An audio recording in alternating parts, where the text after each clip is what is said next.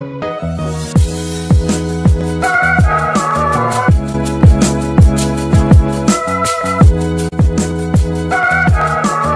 going on, people? Back with a bang. This is the Money Mansion, back here to bring you guys a recap of Tuesday 19th of October's trading. So this is really a video where I'm going to talk about a lot of stocks which have earnings either this week, or have just had the earnings this past week, or are going to have earnings in the near future, i.e. next week. Now, I'm going to go for about 10 stocks here, 10 or 11 stocks, maybe a couple more, but try not to go overboard, let's say. So we're going to start off with some earnings plays. Like I mentioned, we're going to go with Procter & Gamble first, PG. I believe they announced earnings this morning, and if you guys can see the drop off from yesterday till today, went from about $142 straight down to $139. So, of course, it started to, start off the day poorly, but it started to uptrend towards the end of the day. This could be really interesting to look at because look at it over the past month. It's had this kind of strange movement where it's been between $138 and $145, let's say, just through that $6 gap. So it's kind of like if you play this one smart, the earnings sell-off has just happened. If you play this one smart, you could ride it back up to around $144, $145. And if you're looking for any earnings plays to play, if you guys trade the PEG strategy, or you guys trade earnings stocks after they've just sold off, as you guys may remember, I've done this a lot in the past, then Procter & Gamble is one to look at. Now, there are also big tech earnings which have been happening and are happening this week. And the run-up to these tech earnings has been pretty cool so far. You've seen a lot of stocks pump. But today it didn't really follow through. So I'm going to start off with Tesla, who has earnings tomorrow. So yeah, Tesla's been on a strong run recently over the past week. You can see it's been up just around 7%. But today it kind of just pooped and dropped and died off. There was a point in the day when it got to around $175, but it just sold off heavily towards the end of the day to back to $864. And now, after I was slightly up, I'm really interested to see what happens tomorrow.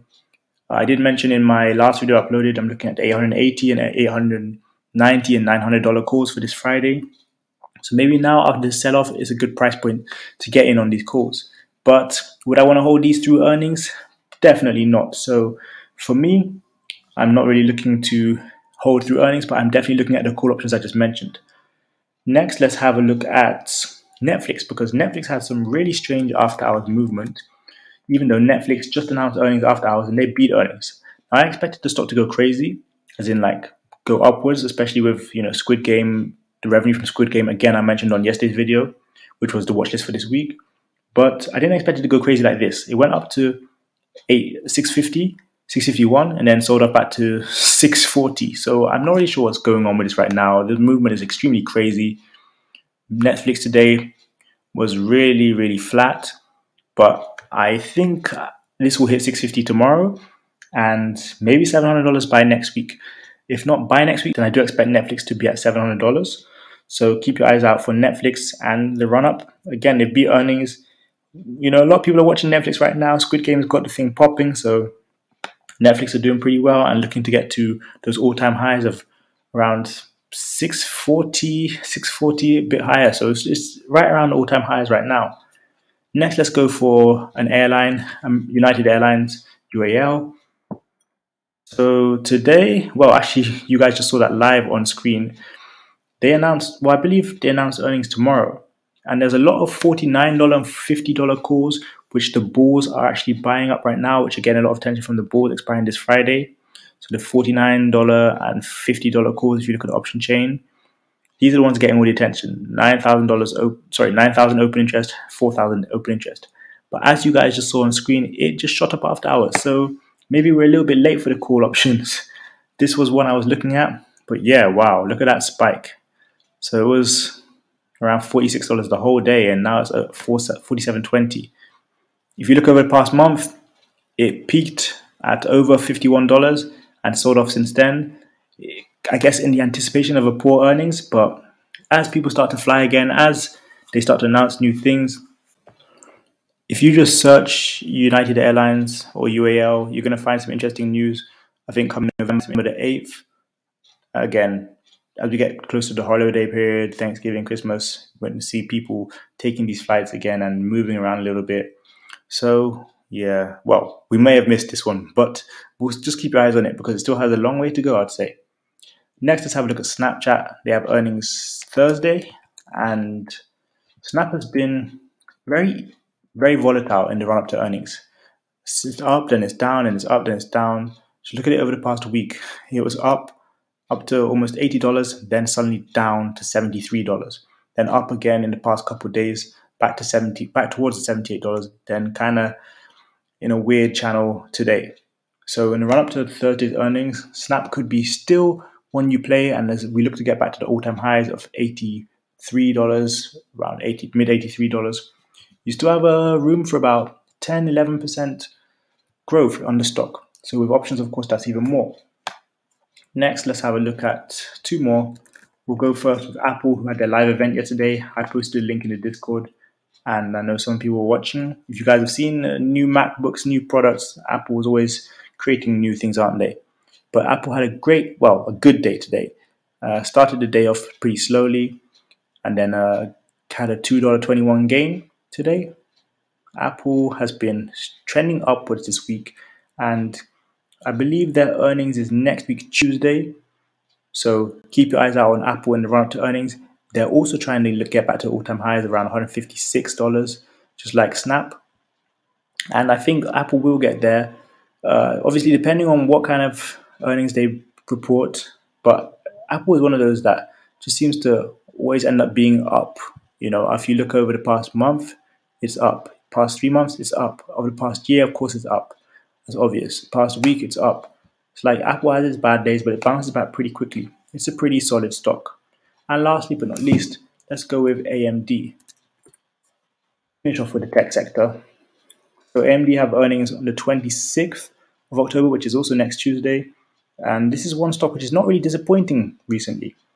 I mean, I won't be surprised to see this hit 120 plus next week. It's up 10% on the past week.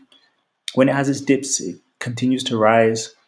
In fact, if I see this at 121, 122, I would not be surprised at all. It's been very bullish this past week, this past month. I did mention it in my video yesterday, and as I continue to tell you guys in the Discord or wherever, once it dips, do look at those call options because look, here it dipped to $114. Before you know it, it's $117 again. We ate off AMD 3 times last week, and it's like if you keep playing these calls, it seems like they just keep bringing in money. So, in the run up to earnings, AMD is the last one from the tech sector to have a look at. Let's just finish off this video by looking at how the day panned out for about 3 or 4 different stocks. I'm going to start off with BTU because this sold off like crazy today, almost 20% in one day. From open, it just sold off, it just tanked. And now I'm looking at the $20 calls for November. I mean, 19th of November, $20 calls, pretty cheap. And yes, I definitely see these being potential to double up, triple up by November. So keep your eyes out on BTU. We'll discuss it further in the Discord as well. Let's have a look at Chewy, ticker symbol CHWY. You know we love to play Chewy. Our $65 calls for October 29th are now in the money. Chewy had a steady uptrending day, hit $67 before selling off towards the end of the day. Chewy in the past week has been nice. Over the past month, it's sold off pretty heavily, but we're going to look to start making our way back up to the $70, $80, and eventually the $90. I've been banging on about Chewy for so long now. I'm sure you guys have been taking notes, so I don't think I need to say any more about Chewy. Pinterest, ticker symbol PINS, had a good day today, and I'm looking forward to seeing this make some good recoveries, just like Chewy. I think Pinterest will be back at $70, $80 by the end of the year. Today it was up 3%, almost 4%, and it's been steadily uptrending in the past week. Over the past month, it's been uptrending as well.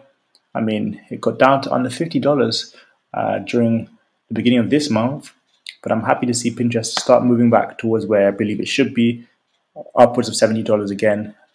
Back around end of July, they announced earnings, and that's exactly when the crazy sell-off happened.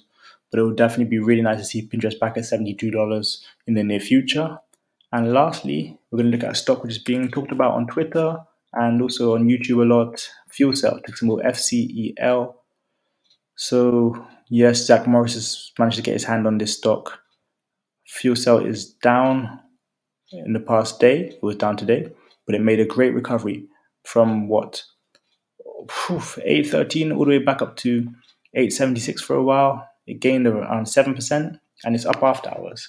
This is definitely an interesting one to play for Lotto. I personally, I'm looking at the $8 in the money calls, but also the $9 calls. Over the past week, it's only gained $1.50, but that's over 21% returns for fuel cell. So yeah, you guys know the deal with these kind of stocks. Just be careful when you trade them. And speaking of stocks to be careful with, look at PROG. This sold off today finally. It's been so bullish recently the past week. Also up 21%, just like fuel cell. Past month up a ridiculous amount, 195%. And actually, it's bringing me on to CEI because there's another one which we talked about on the channel multiple times. But this was up 21.58% on the day. So I had a very good day after having a interesting week, I'd say. And of course, over the past month, we've had crazy movement. Almost $5, then back down to under $1, back to the 90-cent range, and now we're back at 176 or 171. I don't know what's happening with CEI. It's your best option is honestly to buy and hold shares, because that way you don't get run into all kind of madness of time decay and waiting for your option to become in the money before selling it, or getting too close to expiry, or all of that kind of stuff. So Canberra Energy is the last stop for this video. But overall, I hope you guys enjoyed today's video. Please make sure you guys check out the Discord if you haven't already. We have a free section. We have a premium section. You guys can check out either one. Also, make sure you guys check out the stock option starter pack.